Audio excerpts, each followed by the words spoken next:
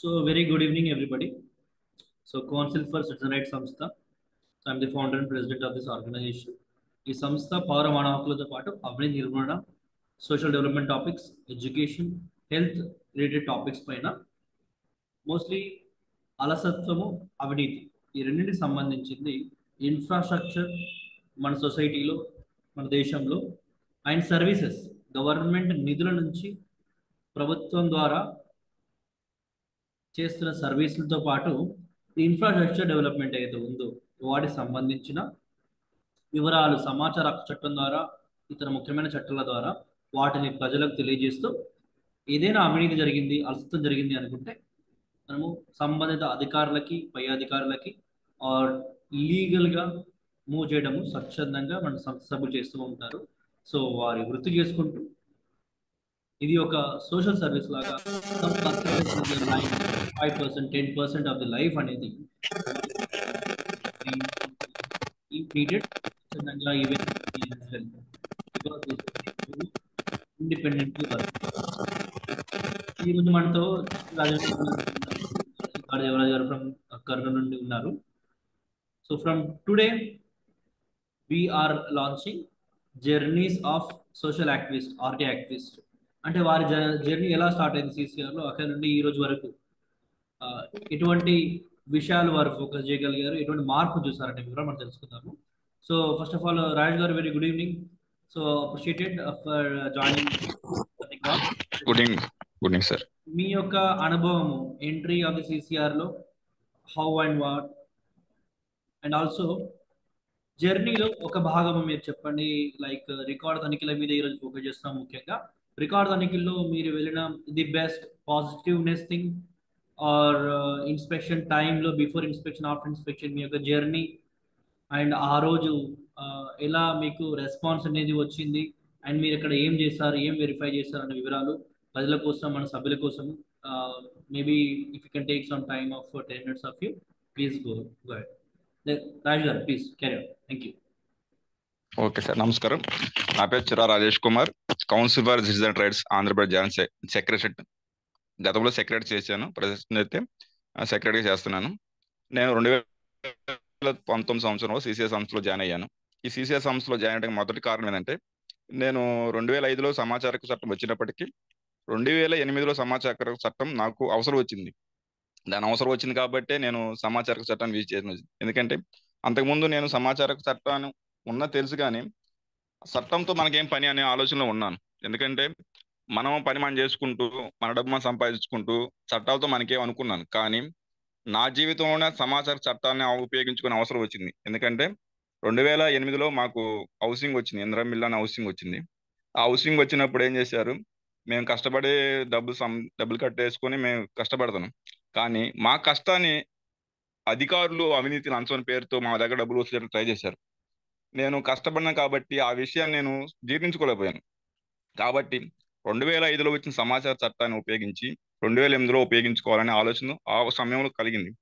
ఆ సమయంలో నేనేం చేశానంటే, మా విలేజ్లో, మాది గుంటూరు జిల్లా అచ్చిమేడ మండలం చింతపల్లి గ్రామం, మా విలేజ్కి సంబంధించిన ఇందిరా మిల్లు ఎన్ని వచ్చాయని నేను ఒక ఆర్టీఏ 2008లో రాశాను. వేస్తే వాళ్ళు కొంత సమాచారం ఇచ్చారు. ఈ సమాచారం ఇవ్వడం వల్ల ఇది వాస్తవమా కాదని తెలుసుకోవాలంటే అది మనకు సాధ్యం కాని విషయం. అందుకని ఏం చేశానంటే, మా ఊరు నుంచి ఒక 30 కిలోమీటర్ దూరంలో నరసాపేట ఉంది, సత్తనపల్లి ఉంది. ఆ సత్తనపల్లికి వెళ్ళి వాళ్ళు ఇచ్చిన సమాచారం వాస్తవ కాదనేది నేను ఇంటర్నెట్లో, ఆన్లైన్లో అప్పుడు indramill.com హౌసింగ్ అని కొడితే ఆన్లైన్ లిస్ట్ వచ్చింది.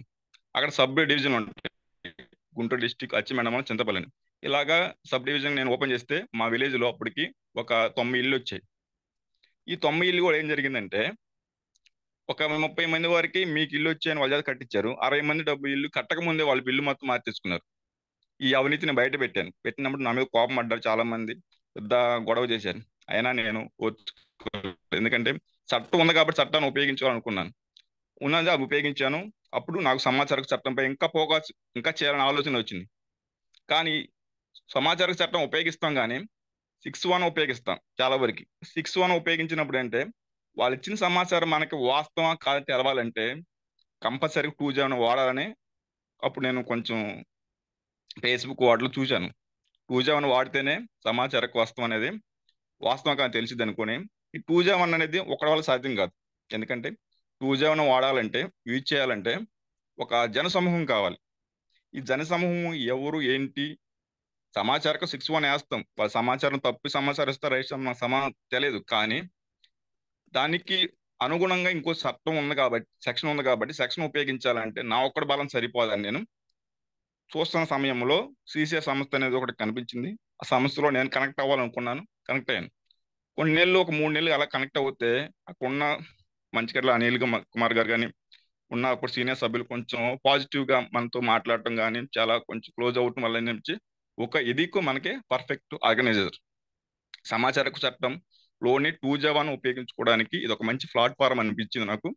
నేను 2019లో 2J1 కోసమే నేను సమాచార హక్కు చట్టం కోసమే నేను సీసీ సంస్థలో జాయిన్ చేశాను. ఎందుకంటే నా యొక్క అనుభవంలో వచ్చిన నష్టాన్ని ఇతరులకు చెప్పాలనే ఆలోచనతో సంస్థలో జాయిన్ అయ్యాను. ఈ 2J1 అనేది చాలా అమూల్యమైనది, చాలా ముఖ్యమైనది. ఎందుకంటే చట్టాలన్నిటిలో కన్నా సమాచార హక్కు చట్టం చాలా గొప్పది. ఆ గొప్ప చట్టంలోని 2J1 అనేది చాలా ఇంపార్టెంట్. ఎందుకంటే చాలా మంది 6-1 వేస్తారు, కొంత సమాచారం వస్తుంది. కానీ 2J1 అనేది చాలా ముఖ్యమని తెలిసి నేను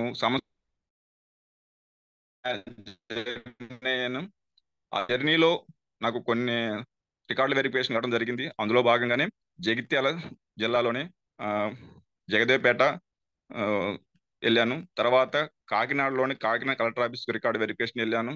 తర్వాత గుంటూరులోనే 2J1 పై అవగాహన కార్యక్రమం అనేది వెలుగు ఆఫీసులో పెట్టడం జరిగింది. తర్వాత యా ఈ సమాచారపు చట్టం చాలా గొప్పది. ఎందుకంటే మన భారతదేశంలో స్వతంత్రం వచ్చిన తర్వాత కొన్ని చట్టాలు వచ్చాయి. కానీ ఆ చట్టాలు అమలు అవుతున్నాయా లేదని తెలుసుకోవడంలో అనేది ముఖ్యమైన చట్టం ఏంటంటే సమాచారపు చట్టం. ఈ సమాచారపు చట్టం ద్వారానే మనము ఉన్న చట్టాలు మొత్తం అమలు జరుగుతున్నాయా లేదని తెలుసుకోవాలంటే సమాచారపు చట్టం చాలా ముఖ్యమైనది, చాలా అమూల్యమైనది కూడా చెప్పుకోవచ్చు మనం. కానీ ఈ సమాచారపు చట్టంలో 2J1 కంటే 2J1 అనేది చాలా ముఖ్యం. ఎందుకంటే 6-1 కొంత సమాచారం ఇస్తారు కాబట్టి అది మనకి అవునా కాదు తెలియదు. కానీ 2J1 ఉపయోగించి చాలా గ్రామాలు సీసీ సంస్థ ద్వారా కొన్ని గ్రామ పంచాయతీలు కానీ, ఎంపీడీ ఆఫీసులు, తర్వాత పోలీస్ స్టేషన్లో, తర్వాత హాస్పిటల్ రికార్డ్ వెరిఫికేషన్ జరిగింది. దీంట్లో మన యొక్క సంస్థ యొక్క ప్రాబల్యం ప్రాబల్యం అనేది చాలా గొప్పగా ఉన్నది. ఎందుకంటే సమాచార చట్టం ద్వారా ఉపయోగించి చాలా మంది చేస్తున్నారు. కానీ సమాచార చట్టంలో 2J1 చాలా గొప్పదని గమనించి మన సంస్థ ఇప్పుడు 2J1 ద్వారా అన్ని రికార్డులు వెరిఫికేషన్ చేస్తుంది. అందులో కూడా చాలా మంది రెస్పాన్స్ వచ్చింది. ఎందుకంటే అవినీతి 2J1 చేసినప్పుడు అవినీతి అంతమనేది సిసిఆర్ సంస్థ సీనియర్ సభ్యులు గమనించారు కాబట్టి ఎక్కువగా 2J1 మీద ఫోకస్ చేస్తున్నారు. ఎందుకంటే 6-1 అనేది నామమాత్రమే చట్టంగా సెక్షన్ గా భావించాలి. ఎందుకంటే వారు తప్పుడు సమాచారం ఇవ్వచ్చు, కరెక్ట్ సమాచారం ఇచ్చు. అది అవునా కాదని వెరిఫికేషన్ చేసినప్పుడు చేయాలంటే మాత్రం 2J1 కావాలని ముఖ్య ఉద్దేశంతో సంస్థ ముందుకు వెళ్ళడం జరుగుతుంది. ఈ సంస్థ ద్వారా చాలా చోట్ల మనం వెరిఫికేషన్ చేయడం జరిగింది. దాంట్లో నన్ను భాగస్వాములుగా చేసిన పౌండర్ అనే మంచికట్ల అనిల్ కుమార్ గారు ప్రత్యేక ధన్యవాదాలు. ఎందుకంటే రికార్డు వెరిఫికేషన్ వెళ్ళినప్పుడు కూడా మేము ఒక ఐఏఎస్ ఆఫీసర్లుగా మేము ఒక అనుకొని, ఎందుకంటే ఒక ప్రభుత్వ కార్యాలయం మీద రికార్డు వెరిఫికేషన్ చేయాలంటే ఒక పై అధికారికి మాత్రమే సాధ్యం అవుతుంది. కానీ ఈ 2J1 సమాచార చట్టం 2005 2J1 ద్వారా మాత్రం ప్రతి పౌరుడు కూడా తన సమాచార చట్టాన్ని ఉపయోగించుకొని ఒక ఐఏఎస్ అధికారి మాదిరిగా, ఒక ఐపీఎస్ అధికారి మాదిరిగా చేసుకోవడానికి మంచి అవకాశం ఉంది. ఈ అవకాశాన్ని సీసీఐ సంస్థలు చేయని ప్రతి ఒక్కరు కూడా వినియోగించుకుంటూ ముందుకెళ్ళి అవినీతిలోని అంతంలోనే 2J1 అనేది చాలా ప్రాముఖ్యతమైన గమనించి మేము ఈ ముందుకు తీసుకెళ్తున్నాం. ఈ అవకాశం ఇచ్చిన మంచికట్ల అనిల్ కుమార్ గారికి, సీనియర్ సభ్యులకి అందరికీ ధన్యవాదాలు. థ్యాంక్ యూ రాజేష్ గారు.